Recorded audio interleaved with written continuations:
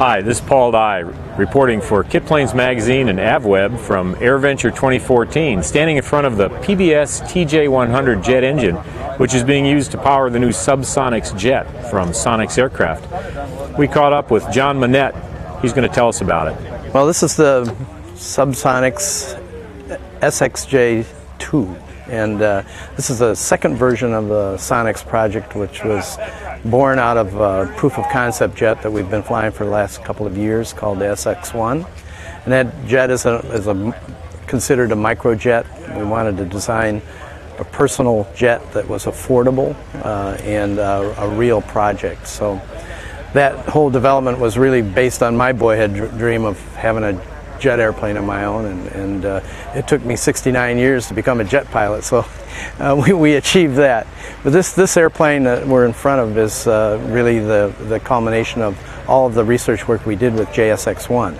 The JSX2 is basically the same configuration. It uses a PBS engine that's about 247 pounds of thrust. We have a fuel capacity of about 40 gallons that gives us a 500-mile range with the right conditions. The airplane has been increased as far as the size of the cockpit.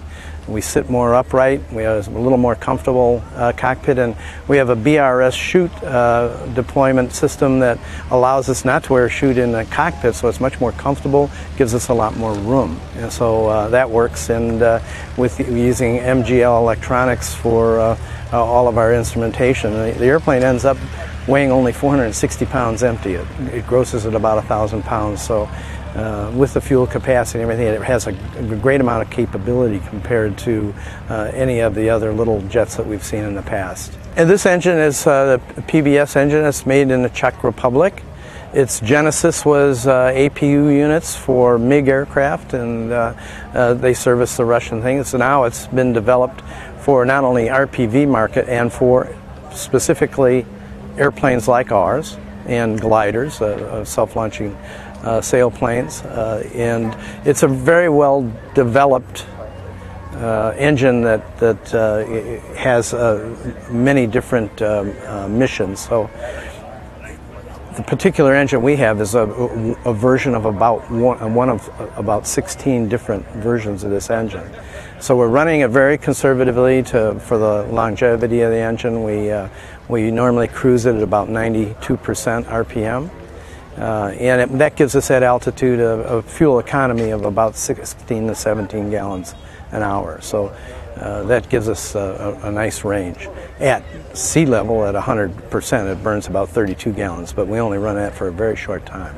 It's capable of above 20,000 feet. We have a built-in oxygen system. We have a cabin heater and heated seats, so that makes it a doable airplane to fly at higher elevations. Actually, it's really efficient at about 13 to 14,000 feet. The airplane presently in the experimental amateur built category is $130,000. That includes the engine, which is $55,000. And this is a highly fabricated kit airplane.